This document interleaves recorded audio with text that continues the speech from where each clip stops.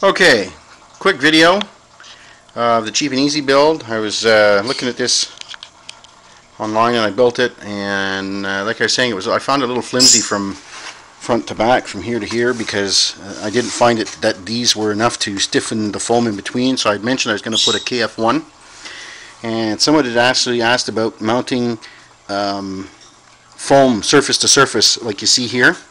And I gave a couple of tips, and I'll show you how I did it very quickly. I won't show you the actual process I stepped through, but as you can see, there's actually 3 layers of foam here. The one on top, which accommodates this, okay, for the support for the stick mount.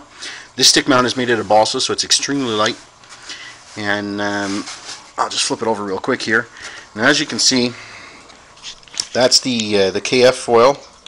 It's a KF1 that I put on there. It's about 40%. I didn't measure it off exactly, but it's pretty close, like 38% or something, which is close enough. And what I did was, under this, between these two surfaces, I took a glue stick, and the one we get around here is the cheapest one is Prit. You can get Uhu or Por or whatever they call them.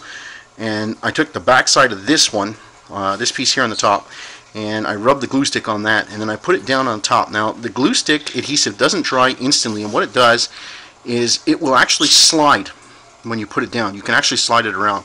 So what I did was I made sure my shape was right, and my angle cuts were, my tapering was in place. I put it down on the surface and made sure it was flat. And then what I did is I put a toothpick in here, another one about here, another one over here, another one down in the back here. And then I ran, I don't know how well you'll be able to see that, but I ran a bead of glue there, actually. There. I ran a bead of glue up there with a glue gun on the edges to tack the edges down, and then I took the toothpicks out and let it set overnight. So it's actually pretty solid. It won't move. And then as you can see, okay, when I put it in the side, in order to flex this, I'm going to do this with my hand. As you can see, the airframe itself doesn't flex anywhere as much as it does. I'm actually applying quite a bit of pressure to do that. If I apply much more, it's actually going to snap the foam, which I don't want to do. But it's from there to there. And something else that I did, a little change that I did, which I put the wingtip to wingtip support across the back there. I put it on the bottom side as opposed to on the top like they show here. Mainly because somewhere in my building, I put the stabilizers on, I put this on, and I didn't put the support straight across, and then I thought, well, how the hell am I going to put the hole through there without making a mess of it? So instead of making a mess, I put it on the bottom. It seems to do the same thing. It's across the back. As far as the CG goes, I mean, CG is pretty much right up, keep losing my grip on it, is right about where the motor is going to go. It's a little tail heavy at the moment, but when I put the motor on up here, it will balance itself out. But it's like I said, it's 3 layers of foam. It's tapered off. It's on a KF1 foil.